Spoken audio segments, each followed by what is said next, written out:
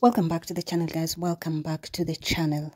So Ababu Namwamba's ex-wife Priska Mwaro has died just a day after celebrating her birthday. Now, this couple was introduced to us, at least when I got to know them, was around, I think, 2016-ish. They used to post, their getaways together. They traveled a lot.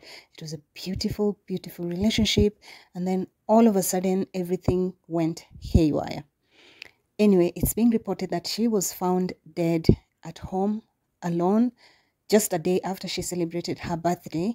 And there's also been rumors. I'm saying rumors because the family has not confirmed this, but people are saying that she has been depressed for a while. So to be the cause, and it might be an S situation, though this has not been confirmed just yet. Namwamba and Mwaro tied the knot in 2015, and they were married for 3 years before they divorced in 2018.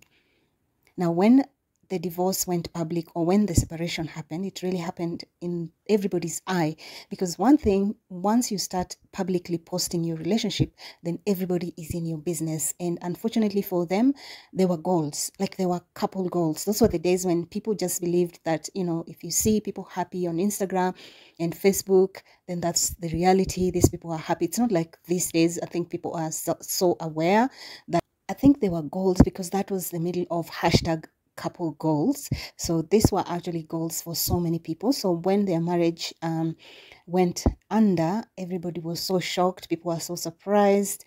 There was a lot of, calling out and things like that. Ababu was being called out for basically abandoning his home to go out with a younger female. And I just don't want to get into that because I don't want to highlight that girl. It was a young girl, a model at the time, and people were saying that, the CS was having something with that girl. I don't know how true this is, guys. I don't know how true this is, but those were the rumors at the time. And so to see this woman going from, celebrating her marriage and just being happy, from them traveling, they used to post beautiful photos, to just the marriage breaking down and her just going underground. And I think at some point she even stopped completely posting on social media, although recently she had come back and she was posting again. So at this point, the family has not reported the official cause of death. I'm not sure if they're going to do that anytime soon.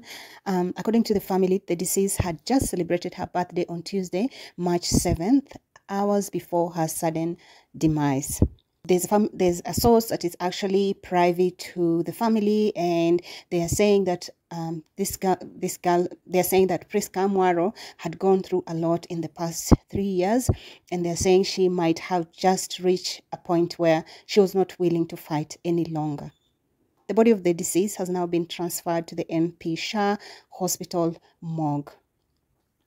So guys, that's all we know so far about this story. As soon as I get more information about, how she died, what happened, because it was so sudden, I'll make sure to do another video. I'm not sure if the family is going to give us more information or they're going to just keep it private and proceed with burial arrangements. But if there's any more news, any more information, I'll be sure to do another video. May your soul rest in peace, Priska. We were so grateful you shared those beautiful moments with us. So rest in peace, Priska. Thank you guys so much for coming back to my channel. Thank you for watching this video, guys. If you're not subscribed to the channel, please make sure you subscribe before you leave this video. I'll catch you next time. Bye.